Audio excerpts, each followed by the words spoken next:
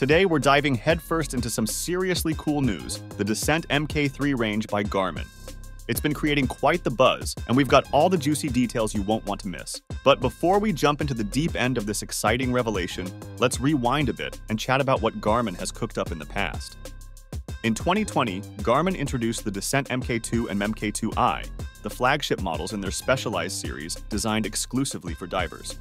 These high-performance timepieces were created for underwater enthusiasts who demanded precise metrics and specialized features from their wearables. Later, in May 2021, they unveiled the MK2S, a more wrist-friendly version to cater to a wider audience, including outdoor adventurers seeking robust tracking capabilities. Whether you're a professional diver or an explorer of the great outdoors, the Descent MK3 promises to be a versatile tool for all your needs. Traditionally, Garmin followed a 2-year release cycle for their Descent series. However, the absence of the MK3 has sparked industry chatter, with some speculating that production challenges, potentially worsened by the global chip shortage, may have caused the delay. Typically, Garmin unveils new models from this series during the latter part of the year. For those interested in diving but looking for a more budget-friendly option, Garmin introduced the G1 in March 2022. Priced at nearly half the cost of the MK2S, the G1 incorporates much of the same technology, but in a more economical casing with a lower resolution display. It even offers a solar variant for those concerned about battery life. Unlike the specialized Descent MK series, the G1 serves as a versatile all-rounder, not limited to underwater use. Now let's get to the exciting part.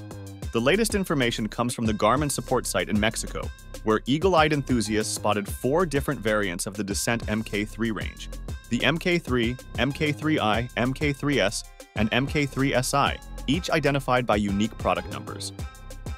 Unfortunately, we don't have detailed information about their functionality or specs just yet, but as is tradition, these new models are expected to build upon the strengths of their predecessors.